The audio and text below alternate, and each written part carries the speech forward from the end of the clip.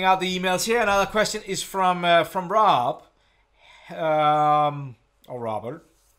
Handling large numbers of fasteners. Hey Lars, how do you handle a project that calls for a large number of fasteners? My current project has over 150 socket heads cap screws. Ugh. And right now I'll just create a component that contains all the fasteners. That's actually not a bad idea. Kind of like creating an assembly and then go ahead and just put them all in there if you want to, because we don't have like a folder in there, and I don't know if there's probably better ways. There is better ways if your assembly becomes huge. It could be there's definitely some other ways to do it. But if we go back to Derek's project here for just a second, and if we eliminated that when I did that last extrude of the big round one, when I do that, we're actually ending up with a lot of bodies, and that could be the kind of the same thing in here that you could go up, you could say create component, new component, and then you could just take how many bodies you want, and you could move them into that component, and now they're sitting in there. That would be one way if you kind of like want to organize it. So now all those components are in there. It's actually not I actually don't think it's a bad way to do it. But another way to do this is if you're just looking, so we got to talk about what are you trying to achieve? What is the end result? If it's trying to clean up and make things organized, then that could be one way to do it, and that would be a legit way to do it.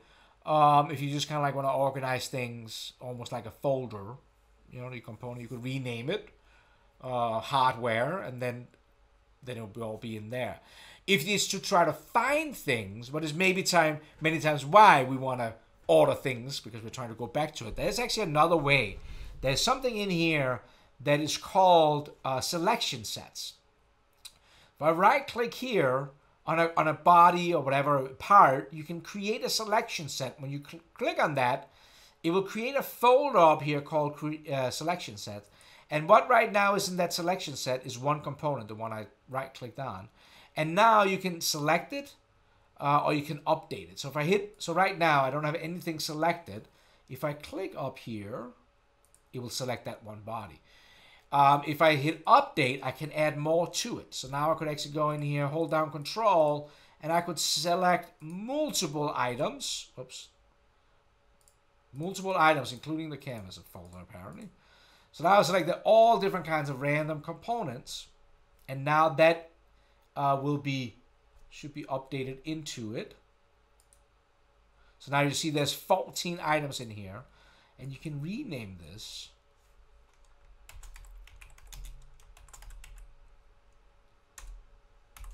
Change sets, and now at any time later on in the process, I could come in here and just say select, and I will select those there. So that's what I would normally do. I did a video on how to create a plastic injection mold from start till finish.